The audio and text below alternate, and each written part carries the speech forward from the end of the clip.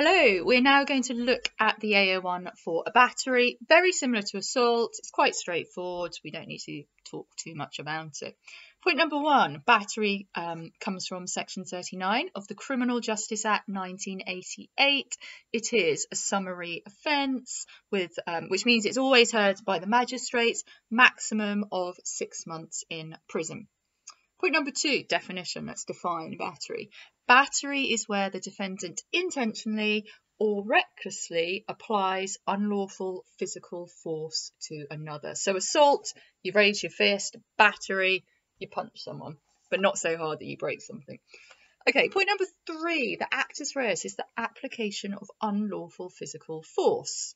Point number four, force, what does that mean? Well, that includes the slightest touching of another, and that's the case of Collins and Wilcock.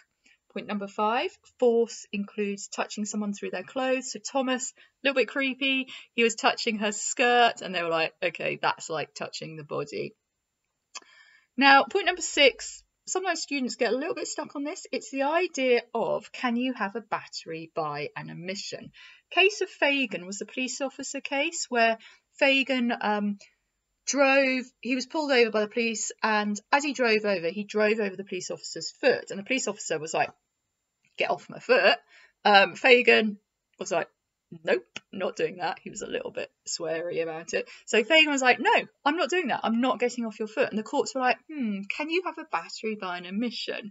And they turned around and they said, no, we don't think you can. However, Fagan is going to be guilty because it was a continuing act of a battery. So they're like, it was a positive act, as in, he was on the foot, and that was a battery. So Fagan was guilty. The case of Santa Bermudez kind of clarified the law a little bit later. Police officer was searching someone, asked if he had anything in his pockets. He said no. She put her hand in, there was a needle in there, and she got stabbed by the needle.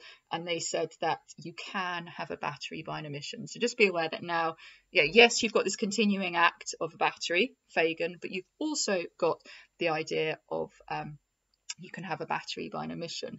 Now, point number seven, I've just said that force can be applied indirectly. So the case of K, chemicals in the hand dryer, they're not applying the force, but it's the chemicals that are applying the force. Point number eight, the mens rea is the intention or recklessness as to applying unlawful physical force. Point nine, intention is defined in Mohan as a desire to bring about the prohibited consequence. Always the same, intention, Mohan. Point number 10, recklessness is subjective. So this is the case of Cunningham. And we can define this as the defendant realises there's a risk that they will apply unlawful force, but they go ahead and take that risk. Okay, so that is the AO1. Tune in now for ABH.